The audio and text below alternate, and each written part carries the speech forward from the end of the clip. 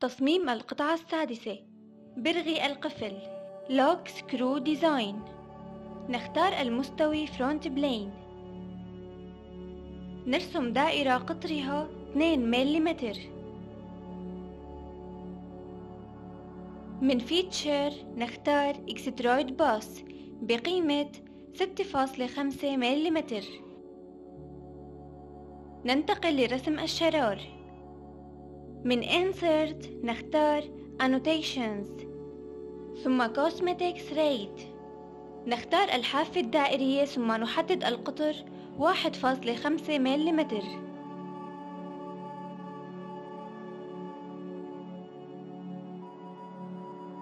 ليتشكل لدينا الشرار نختار السطح الدائري. نرسم دائرة مركزية بقطر 7 ملم.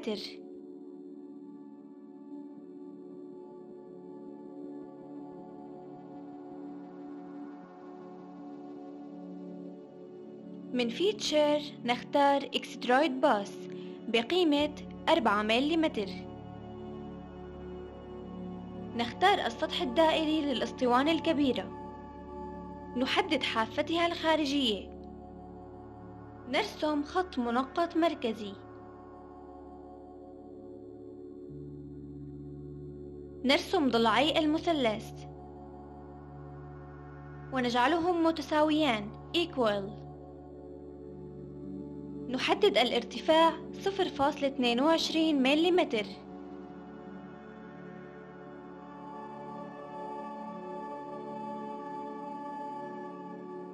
والزاوية 90 درجة.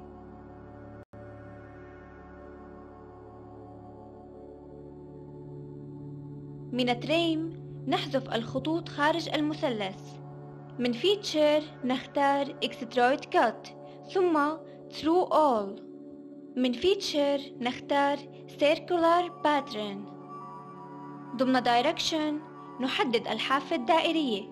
نختار Equal Spacing والزاوية 360 درجة.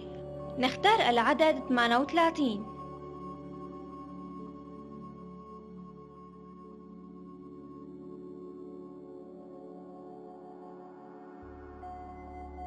نحدد لون القطعة حسب المطلوب.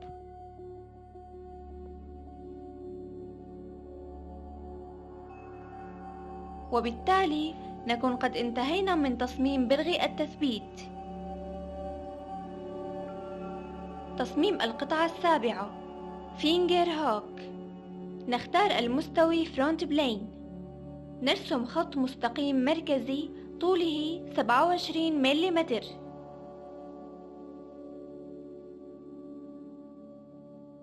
نرسم عدة أقواس دائرية تشكل المسقط الأمامي.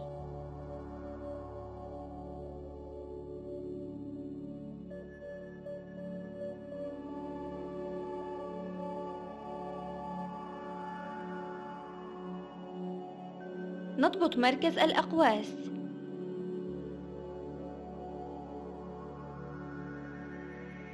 نضع أبعاد أنصاف الأقطار.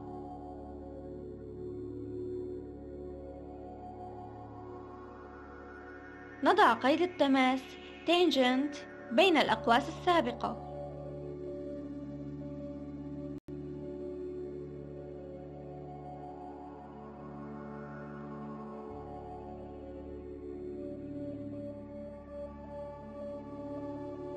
من فيتشر نختار Extrude Mid Plane بقيمة 5.5 ملم. نختار السطح الأمامي. نحدد حافتها الخارجية. نرسم خط منقط ونحدد بعده عن الحافة 8.35 ملم. نرسم ضلعي المثلث ونجعلهم متساويان equal.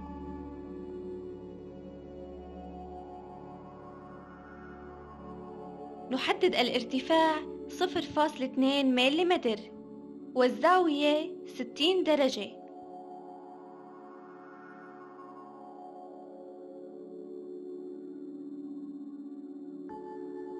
من تريم نحذف الخطوط خارج المثلث.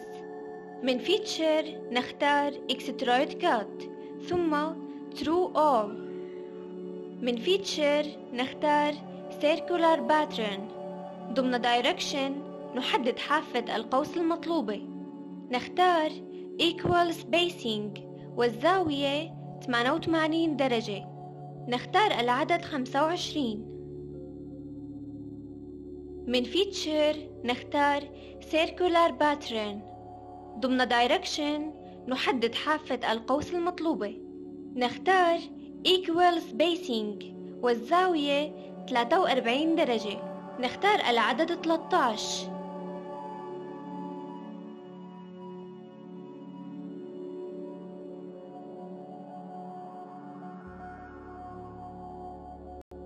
نختار اللون حسب المطلوب،